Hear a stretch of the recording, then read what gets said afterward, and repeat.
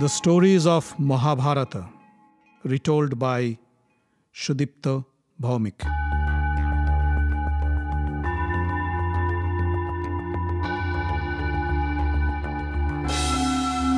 Welcome, dear friends, to another episode of the stories of Mahabharata. In the last episode, we heard Krishna agree to serve as the Pandav emissary to broker a peace deal with the Kauravas. Vidur tried to discourage him, but Krishna wants no stones unturned to stop the war.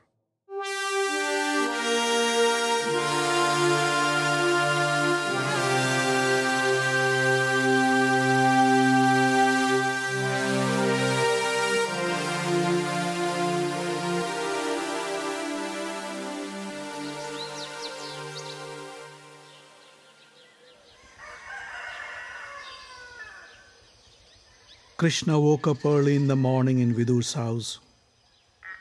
After completing his morning rituals and prayers, he mounted his chariot and arrived in the court of Dhritarashtra. Vidur and Satyaki held him by his hand and escorted him inside the great hall. Dhritarashtra stood up and greeted him. The men in the court hailed Krishna. The court musicians played welcome songs in his honor. A special golden seat was designated for Krishna. Krishna stood in front of the seat and bowed to the king and the other Kuru seniors. Great sages like Narada, Parashuram, and many others adorned the court. Krishna bowed to them and then took his seat. Krishna looked at Dhritarashtra and said, "O king, I am here today to pray for peace.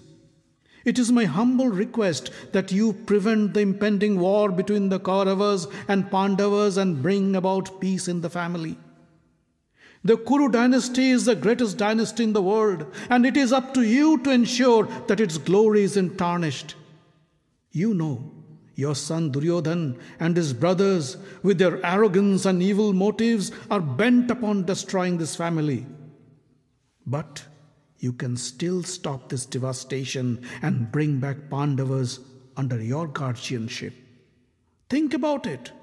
If the Pandavas join the Kauravas, even Indra won't dare to challenge you, and you'd be the undefeatable emperor of the world. I pray you don't let go of this opportunity. Losing your sons or the Pandavas in this bloody battle won't give you any peace of mind. Thousands of good men on both sides will perish unless you do something about it. Please listen to this message the Pandavas asked me to deliver you. They said, O King Dhritarashtra, we obeyed your orders and spent 12 years of our life in exile, followed by a year in hiding. During this period, we endured enormous pain and suffering, but we didn't break our promise. You are like our father. We pray to you, please keep your promise and give us back our share of the kingdom. We all have made mistakes, and you as our guardian, forgive us and bring us back on the path of truth." Krishna then looked around and addressed the assembled kings and ministers. My dear friends, do you think this request is unjustified?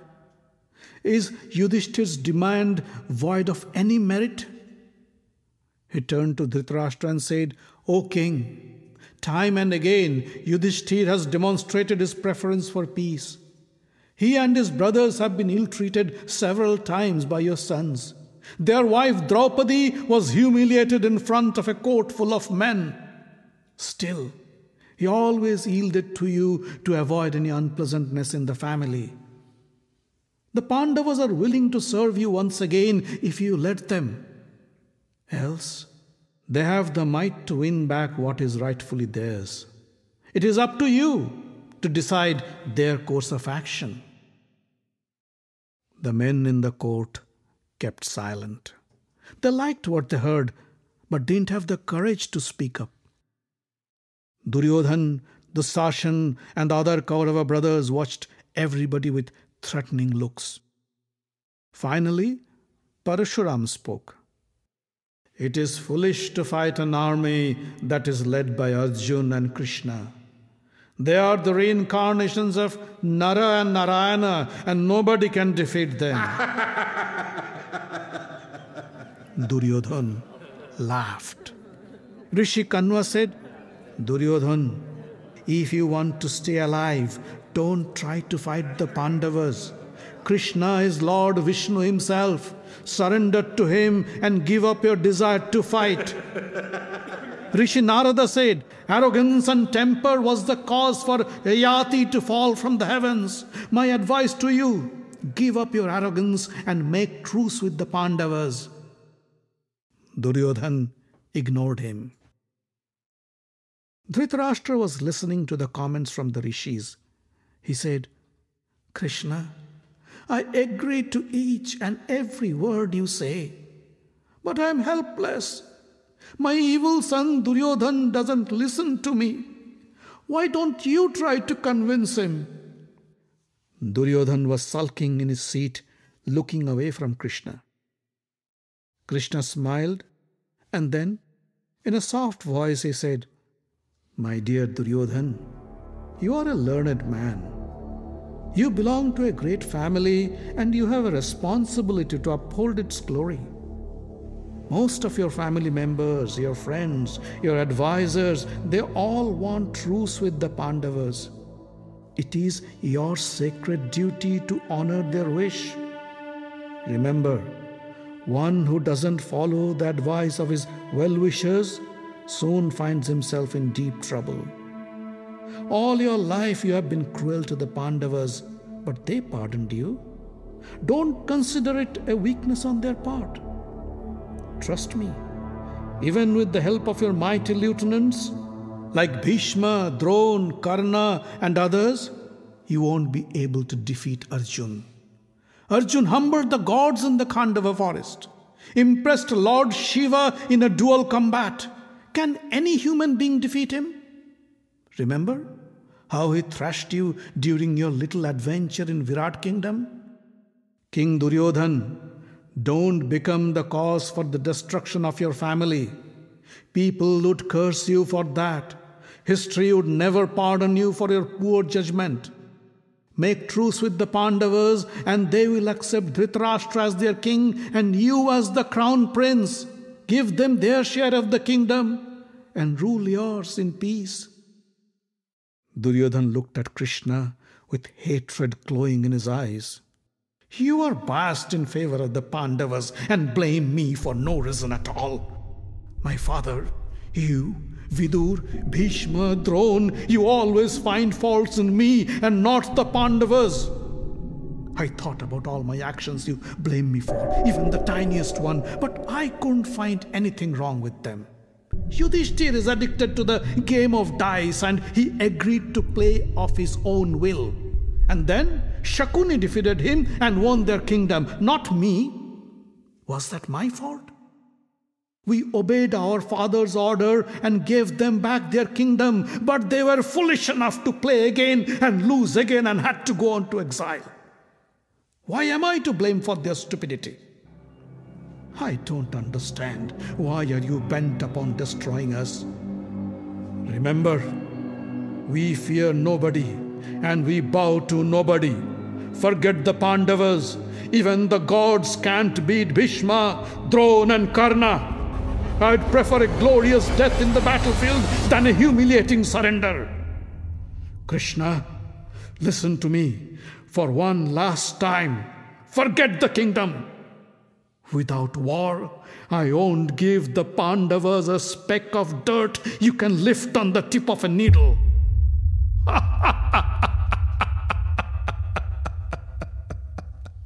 Krishna laughed. Glorious or not, you will meet your death in the battlefield.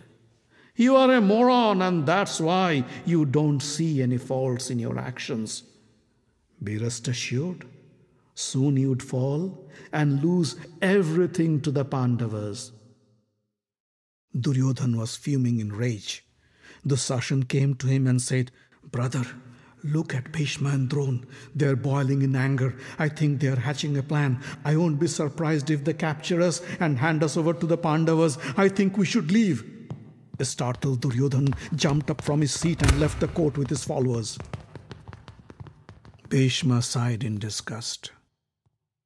A man who succumbs to anger and strays from the path of dharma becomes a loser and a laughing stock. Krishna wasn't amused.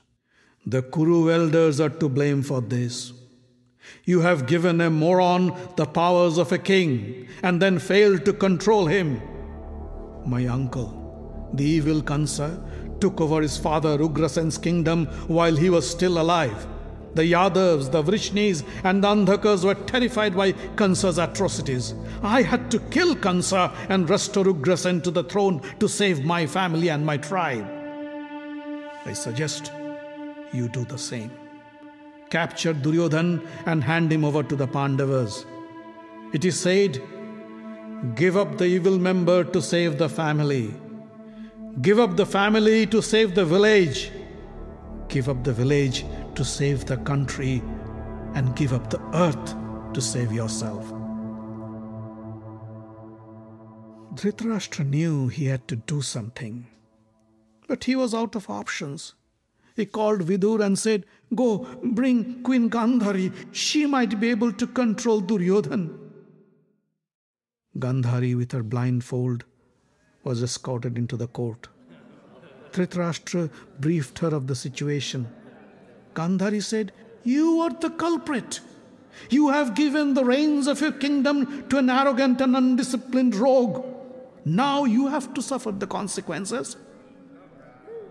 Dhritarashtra asked Vidur to bring back Duryodhan to the court. Hearing Duryodhan's footsteps, Gandhari turned to face him. My son, listen to your father. Listen to Bhishma and Drona. To rule a kingdom requires wisdom and virtue. Evil men want to rule, but they can't keep it for long. It's not too late to change course. Join hands with the Pandavas and the world will be yours. Surrender to Krishna and he will guide both the parties in the right direction. War has no glory. War cannot bring peace. You have tortured the Pandavas for 13 years. Now let go of your jealousy and make amends.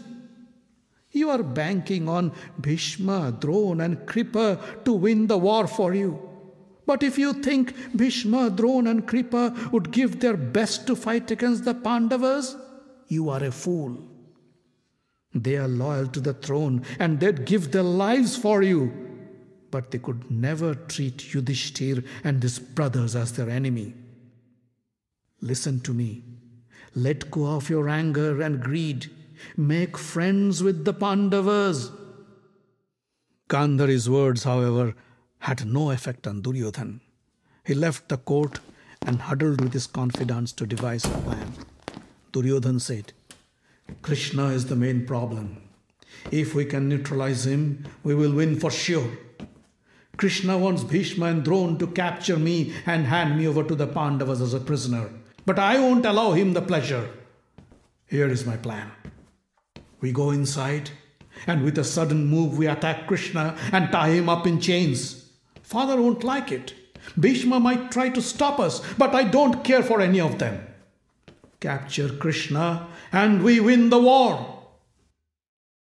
Satyaki overheard the conversations and he ran out to Kritavarma and said, gather the soldiers and ask them to wait in a formation at the gate. He then ran into the court and announced, Duryodhan is about to attack Krishna and capture him. The fool doesn't know what he is getting into. Dhritarashtra panicked. Krishna consoled him and said, O king, if your sons want to capture me, please let them try.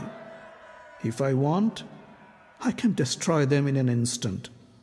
That would resolve all problems. But I won't do such a thing, especially in front of you. Duryodhan has my permission. He can do whatever he wants. Just then, Duryodhan and his brothers burst into the hall with fierce weapons in their hand. Dussashan carried a long iron chain to tie Krishna. Duryodhan yelled, Dussashan, Wrap the chain around Krishna. Don't let go of him. Dhritarashtra cried out, "What are you doing, my son? Have you gone crazy? Just like your hands can't hold the winds, your head can't hold the earth, Krishna cannot be held by any mortal being. Stop this idiocy right now." Duryodhan didn't care to listen to his father. He and his brothers surrounded Krishna like a pack of wolves ready to pounce on their prey. Krishna laughed and said, "Duryodhan, you think you can catch me? If you think I am unarmed and helpless, you are wrong. Look at me. The Pandavas, the Vrishnis, the Andhakas and all my friends are with me." All of a sudden, Krishna seemed to grow double in size, and from his forehead appeared Lord Brahma. Lord Shiva appeared from his chest, and Agni, the god of fire, appeared from his mouth. Indra and the other gods, along with the Gandharvas, appeared from his limbs. The Pandava brothers, Krishna's brother Balaram, the Vrishni and the Andhaka warriors appeared from nowhere. Krishna stood in the middle like a huge tower. He seemed to have thousands of eyes, thousands of arms, thousands of legs. His terrifying stature scared the men in the court. The bright rays emanating from Krishna's body blinded them. They closed their eyes. Only Bhishma, Drona, Vidur, Sanjay and the rishis watched the wonderful sight. The gods, the Gandharvas and the sages bowed to the Almighty and said, "Lord, please have mercy on us. Control your fury and spare your creation from imminent destruction." The heartfelt appeals calmed Krishna, and slowly he regained his original self. The deities who had appeared to protect Krishna also disappeared into thin air. The men in the court sighed in relief, while Duryodhan and his brothers lay on the ground unconscious. Krishna held Vidur and Satyaki's hand and left the hall. As Krishna was about to mount his chariot, Dhritarashtra came to him and said, "Krishna, you saw how little influence I have on my sons. You heard me how I tried to stop Duryodhan. Everybody knows I am for peace and how I keep trying to prevent the war." Krishna said, "You all saw what happened today. You witnessed how Duryodhan tried to imprison me. And Dhritarashtra admits he has no control over his sons or his kingdom. I tried my best to bring peace, but I failed. Now let us all wait for the inevitable." Saying so, Krishna mounted his chariot and left the palace grounds to meet Kunti.